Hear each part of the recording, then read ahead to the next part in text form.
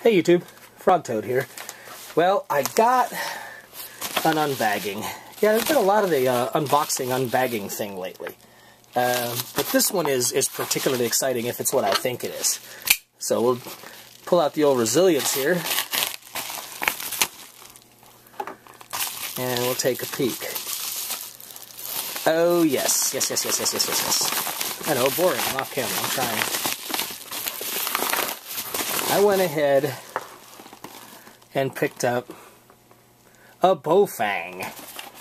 Now, as you can see in the background, and some of you who follow my channel know, while I have some experience in communications through Citizens Band and through Marine VHF, I don't have a lot of experience in the ham radio world, and I really want to. I don't know if you can see it very well, but this is a high frequency set here that I'm getting worked on as soon as I can. Excuse me.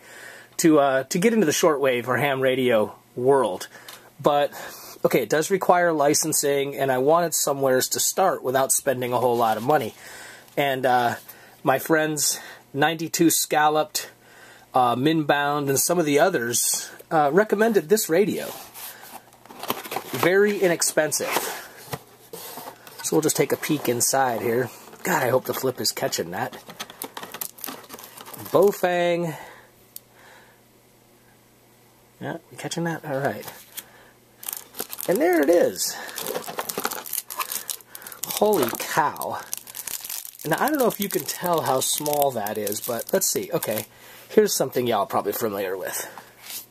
Ruger LCP, right? Tiny little pistol.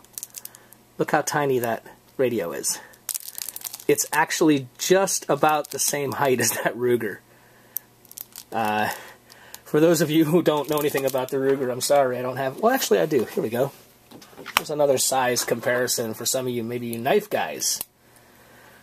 That is a Victorinox Classic. There's the radio. That gives you an idea how tiny that radio is.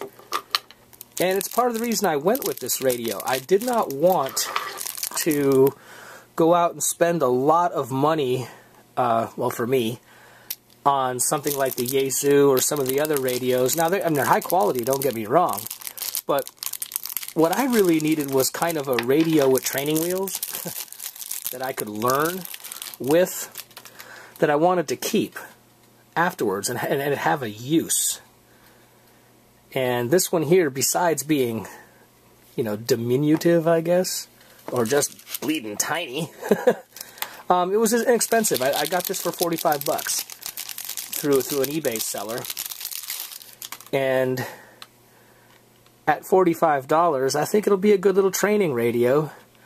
And while I'm not going to, I'm going to outgrow it, you know, hopefully in a reasonable amount of time as I learn, it is so tiny that I'm really hoping it'll make a great bailout bag radio or something I can put in the car with a small mobile antenna.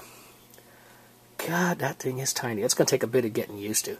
So, there's the radio itself. And in the package, I might not even know what some of this stuff is, so cut me some slack. Okay, I assume that's the little belt clip that goes on the back. A dock charger. Yes, I'm learning here on camera. You're watching me learn. And I'm assuming it somehow fits on that dock charger in some way, shape, or form. And then it's got... There's the wall wart, which I'm assuming somehow plugs into the charger. You know, when I get this thing up and running, that might be where it plugs in right there. When I get this thing up and running, I'll probably give you all an update. And then this appears to be, you know, an earphone push-to-talk setup. So I'll have to learn about that. And then here's the battery, which is, again, pretty dang tiny. So it looks like I got everything I need to get started, with one exception. One thing it didn't come with that is here in this little package that also came today. It's been a great day in the mail, by the way.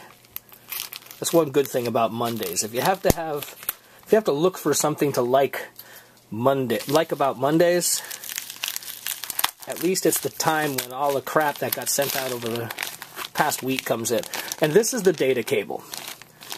So evidently I can plug this USB port into my computer and this into the radio for programming the radio channels and everything else. So I mean, this is just an initial look. I am a complete ham newbie. So if it doesn't bore you too much, I'll probably take you all along on the learning journey. So I've got the radio. I'm going to mess with that. Now, legally, I can't transmit with this because I don't have the license yet. I'm working on that. Maybe in a month or so. I don't have as much time to study as I'd like to, so it'll probably take me a little longer. From what I understand, it's not a difficult thing to do, and from what I've been able to study, it doesn't really seem that difficult. It's just finding the time to do it. That's where I'm tripped up a little bit. But I'll take you all along for the ride if you want to come. And we'll see if Toad can't get talking on the ham bands. All right, y'all. Thanks for watching. Fair winds. We'll see you next time.